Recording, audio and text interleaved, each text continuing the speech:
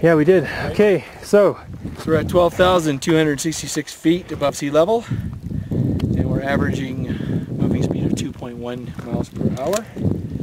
Time? Time is, David?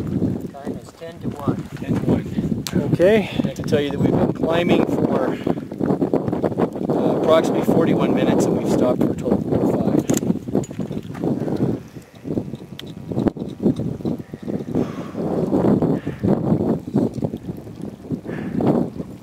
Gord's squatting. Don't know what that means. Snowball. He's eating a snowball.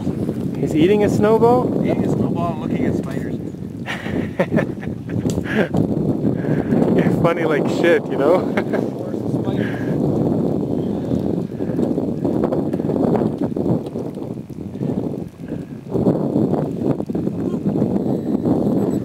And that's me. We can see that. Yeah, there you go.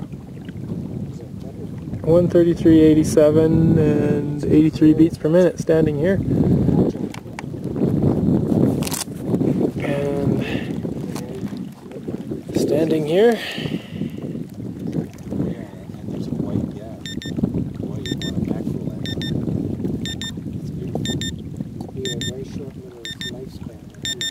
I've got 84 and 84. 84 is by my O2 reading, and 84 beats per minute standing here. Yeah, it gives me great comfort too, because I have something to measure against. Like on my running, when I run a marathon, I can run at 143 beats a minute for long periods. That's a very slow pace actually. It's 540 pace, 520, 540 in that range. And when I get up to 169, I'm now at close to my maximum pace, and I can maintain that for about 2 kilometers. So at 84 beats a minute, I'm well under my threshold. So you're starting to slur a little bit too. Yeah. And what does this say? You know how to use that? Finger, yeah, this one here.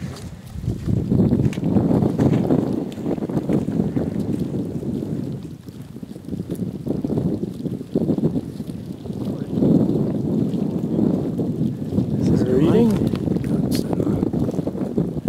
There you go, it's on. Oh, hold on. Didn't recognize your finger. Let's try that again.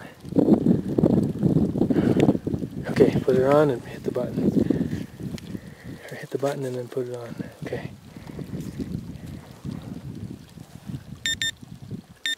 $87 is your SpO2. 53 is your... Well, it's 53, way below. Right. Well, at my threshold, way below.